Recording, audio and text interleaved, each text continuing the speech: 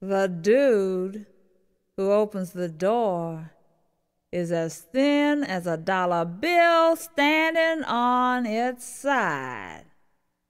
This is a late 80's party.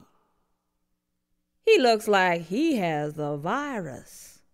I shake his hand, hoping I have no cuts or open sores. The hostess cheerily assures me her roomie is a nice Midwestern guy, even though they never had sex.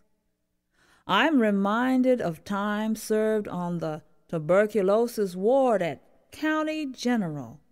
All those skeletons walking around gave me a permanent hanker for meat on the bone. Tonight, very few people show, so I lingered to pay friendship dues and do the party. It's hard times. It's been well over 20 years since I've made a set where the main event's frankfurters and potato chips, not to mention there's only 8 cool on the bar. There are 2 or 3 joints floating around. I get grimly happy trying to get in the spirit with some insignificant chit-chat, then watch a video, trying hard not to watch the clock.